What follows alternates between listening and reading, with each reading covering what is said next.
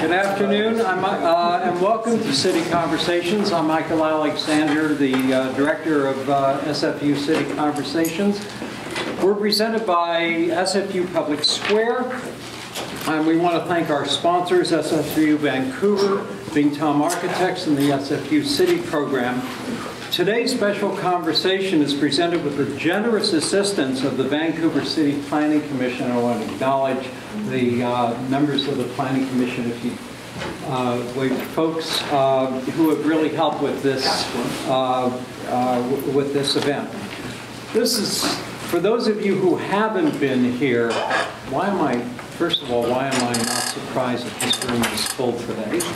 But for those of you who haven't been here before, this is just, these rooms are impossibly formal. They're going to be renovated next year, and hopefully in a much less formal manner. But they're set up for lectures. We don't do lectures. We have conversations here. So we don't have speakers and we don't have an audience. We have presenters and we have participants, and you are the participants. The presenters are just going to briefly frame the conversation, 7 minutes, no more for each one. Then it's going to be your turn to ask questions, to give opinions, to make observations. We've got a big room today, full room, so please, when you all call on people as you raise your hands, keep it short so that we can get as many questions and comments in as possible. But the point is, we want to encourage conversation. Anybody who brought your lunch, thank you so much. It is not rude to eat your lunch at City Conversations. We know that you have busy lives, and multitasking is encouraged here. If you're tweeting, it's at CityCon.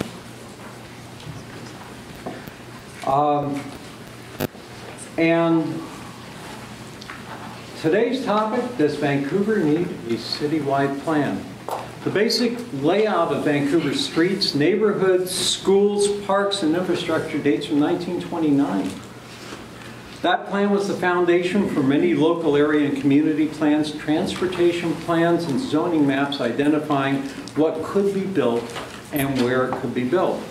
After more than half a century of growth and change, and with extensive public process, in 1995, Council adopted CityPlan 95, a 20-year framework for subsequent community and other planning programs. Does that need an update? What would be the benefits of a new citywide plan that defines where growth would take place and what kind of growth should take place? What might that process look like, and what hazards would it face? Today we are deeply honored to have with us Anne McAfee, who's hiding behind the computer, who was Vancouver's co-director of planning and who guided the 1995 city plan, along with her co-director of planning, Larry Beasley, who's has joined us today, and we're very pleased to see Larry. Patrick Condon is the chair of urban design at UBC School of Architecture and Landscape Architecture.